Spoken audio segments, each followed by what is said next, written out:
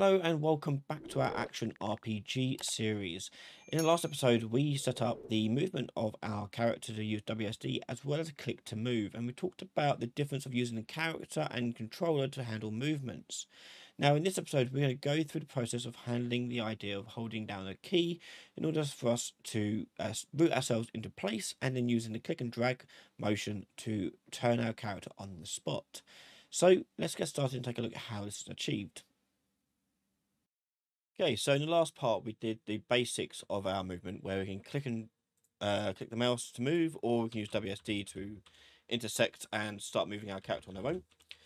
But now we're going to do it so we can route our character to position. So basically, I want it to look at my mouse and aim with the mouse when I'm holding down the shift key. So it's going to stand still, basically. So let's hold down the shift key first of all. So let's go ahead and do the input for the routing. So we can create a new input. And we do IA root character. And in here, we're going to add, or not in here, sorry. We're then going to go, into the default context. And where we've done click, we're going to add another one to it. And this will be the root character. And we use shift for this one. Save that, close that. So now I'm going to go to my controller again, and I'm going to go and do IA root character. And you can do this in the controller or the character, really, it doesn't matter too much. But this will also work in the case of this one being AI driven as well. So if you're not doing the AI part, you can just put it on the character, but this should make it a little bit easier to handle it on the controller if you're doing what I'm doing here, we have AI and player input. So the root character one is quite simple, really. We're going to tell our character to have 0 movement. Okay, they're going to have no walkable speed whatsoever. So root character, and it's a held down button, by the way. So when it is started, it will set it, and when it's completed, it will unset it.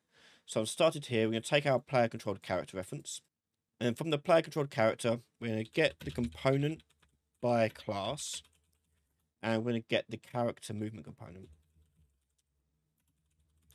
So this is a method of getting a component if it's the only one on the actor, and especially without having to cast it or anything like that. You can just do this, and this will just get the component for character movement. And then from there, I can do set movement mode to none, and that'll be on started. And I'm going to do it again for completed and change it to walking, and target will plug in the same one there. So hit compile, save that, and then go into the game. And if I hold down shift and then push WASD, nothing happens. Okay, if I let go of shift and I click and move, I can do stuff. Shift, can't do anything. Let go of shift, I can now move. And when I click, move, and I hold down shift, my character will lock into place where they are. Okay. So, that's the routing done. The next part is to make it so it can follow the mouse cursor. Now, we only want it to follow the mouse cursor whilst we're holding down the button. We don't want it to be like always following the mouse cursor, otherwise it'll look a bit weird. It'd be more like a twin stick shooter, which we don't want. So what we can do here is go back to our controller and go up to our IA click for triggered over here. Okay. Now, when we click once, we're getting the branch go through or near. But what we actually want to do is do click and hold. And click and hold will be determined differently from the IA click. So on this click here, we're going to do a different type of mapping on our input. So if I go to the input section and go to default here and go to click, open it up, and we have triggers. We go to trigger, and down here we've got hold and released, pressed, and so on. So if I do hold, for example, this will now trigger when it's being held, and I've got a threshold for how many times it can be held, and so forth. Okay, so this is what we're going to be doing. We're going to make that held there, and we're going to go back to my controller, And to determine whether it's a click or a hold, what we're going to do is we're going to take from the expanded options here the elapsed seconds or triggered seconds. Okay, so this bit is actually going to go on the completed. So as soon as I end the click, when I let go of it, let go of the mouse button, it's going to treat it as a click. But only when the elapsed seconds, or triggered seconds rather, is over a certain amount. Okay, and you can see this happening. If I do completed here and do print string and plug in, say, triggered seconds, this will tell you how long it was triggered for. Okay.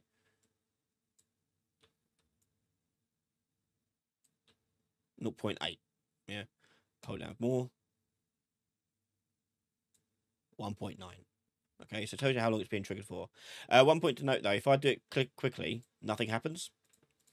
So the problem with that is on our context, we've got this hold time threshold of 1, but actuation threshold of 1. Sorry, 0.5 seconds. So it means it has to be at least 0.5 seconds in order for it to determine it was held down. Now I still want to take count of 0.5 seconds, but I still want it to respect a less than that click. So what happens when you let go of the button before 0.5 seconds is it calls this cancelled pin. So if I plug this also into this print string, it will now trigger for both. Okay, and you can see that now. If I go back in, hit play, just click once, 0.0, 0.0, 0.0. But if I hold down for longer than that, 0.5, it goes in. Now, if I want to register the value other than 0, I just change it from using triggered seconds to elapsed seconds, because it's not being triggered until it's 0.5 seconds. But elapsed will trigger those values before then. See? We get less. So, I want to know if this thing was cancelled, it will do this stuff. So, if I take out the print string here and put cancelled onto this branch there, we're then going to do the held down button to change its rotation to match our control rotation of our mouse. So now on what we can do on the triggered is tell our character to follow the location that we set underneath the result from cursor. So I'm going to do another hit result from cursor and break. I'm going to copy that and put that in here. Let's make some more space. And put that onto triggered. Which, remember, will only happen after 0.5 seconds. It will do this. We're then going to take the break hit result. And I want the location. Okay. And I want to get the location. And also I want to get the location of the player controlled character. Get to location. And from here, I want to get the find look at rotation. So this will be the start point, and the target will be our mouse hit point here. So location goes down to there. And then it gives us a rotator. And what we're going to do is we're going to split this open, because I don't want it to follow the roll or pitch, I just want the yaw. So if I take out the player controlled character here, set rotation, active rotation, and with it split, I'm just going to plug in the yaw into there.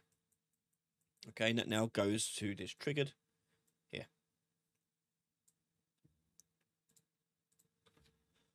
Okay, so go back to the game now. And if I hold down shift and hold down left click, my character will now turn to face my mouse. If I let go of it, they won't anymore. Okay, but we also want it to not do this while we're moving. So we only want to do it when we're locked down, because it looks weird otherwise. So let's go back to our player character. Or our controller, sorry. And we only want to do this if we're locked down. So let's do an is rooted boolean down here. So let's do a variable is character rooted. And I'm going to set that to true when we set the movement mode to none. And we're going to set to false when we set to walk-in. And I'll just go back up to my click event when I'm doing a rotation. And on the true here, we just want to add to this condition whether the character's rooted or not. So do and Boolean for those two conditions there. Okay, and we can tidy this up like so.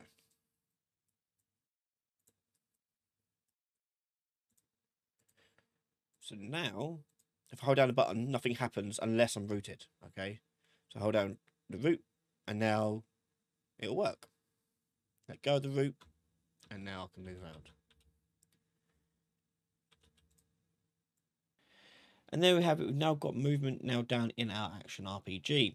Now, the next part of our action RPG series, we're going to go through the process of adding abilities such as spells and combat abilities of swinging swords and stuff into our game. These are both on the hotkeys and on an action bar at the bottom of the screen as well. So let's get started with that next episode. You can watch the next episode right now over on patreon.com/Ryan Laley, where my videos are released early from just $1 a month. You can watch those. And I also want to say thank you to all my patrons and YouTube members for the continued support in me and the channel. If you're watching this and you're not yet subscribed, hit that subscribe button. It all goes and helps us on the algorithms on YouTube. So thank you so much, everyone who's subscribed. Thanks again for watching, and I'll see you next time. Bye, everyone.